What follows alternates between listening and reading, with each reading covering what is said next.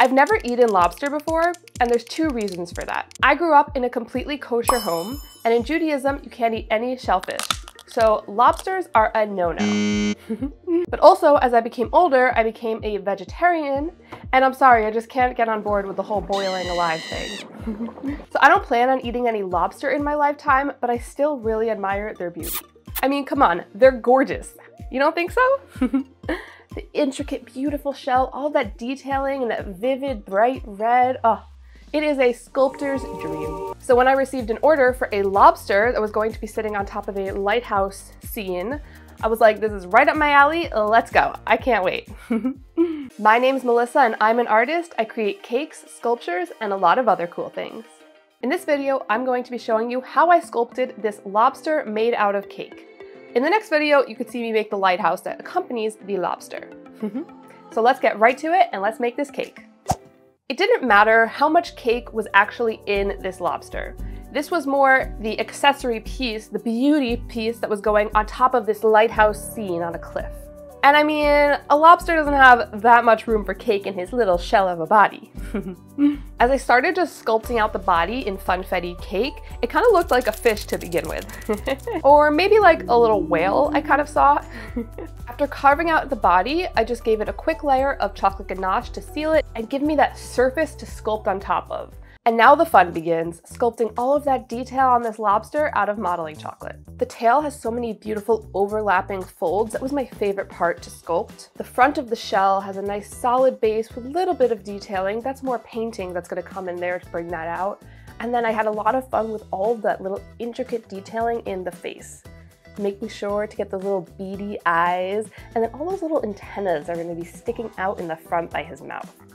I just used 2 pieces of wire to create those 2 giant antennas that stick out way past the front of his body.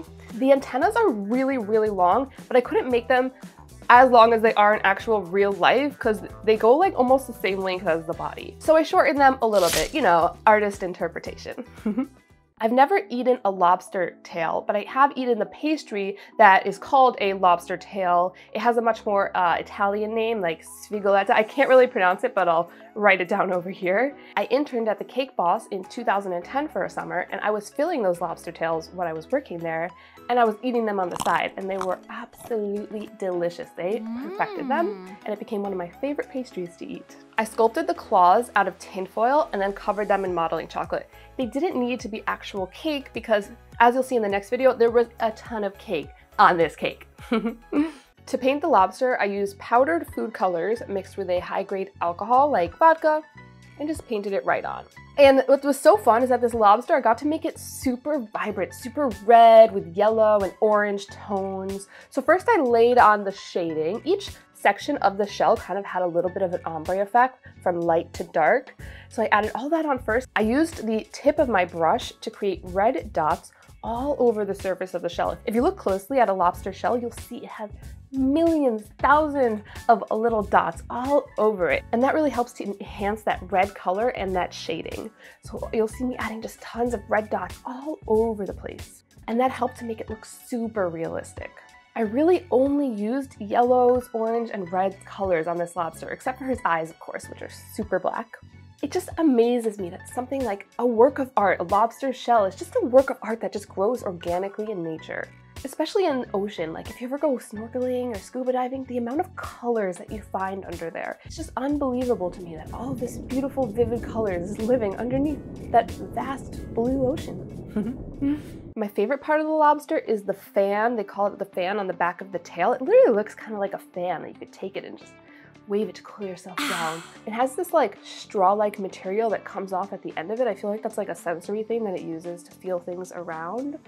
You know, it's like a lighter tan color. Also at the end of the shell, right before the tail, it has it as well. They remind me of like whale's teeth. Like they look like straw and there's like millions of them. Once the lobster painting was done, I gave it a light brush of confectioner's glaze all around because lobsters are really shiny and they're wet and they glisten. And with that, the lobster was done. I would say he looked more like a cooked lobster, like once you cook it, it becomes super red. That's the vibe I was going for. but I thought it looked super realistic, and every shot was just so beautiful. I really focused in on what makes the lobster a lobster, the specific details, the folds on the shell, the coloring, the dots, every little section and fold on the antennas and the legs. And I just absolutely loved how the lobster turned out. And once you see it on the lighthouse in the next video, I think it really blows your mind because it just pops. Animals are one of my favorite subjects to sculpt, and I think that really comes through here in the lobster. I wonder, if I were to leave this lobster on a plate on the middle of a table, would you be fooled? What other animal would you like to see me sculpt? Comment below, because you never know, I just might create it. If you enjoyed watching me create this lobster, please give this video a thumbs up and do not forget to subscribe for many more videos to come. If you'd like to see the full process of me creating this lobster, you can check out my Patreon linked below. Thank you so much for watching, and I'll see you in the next video.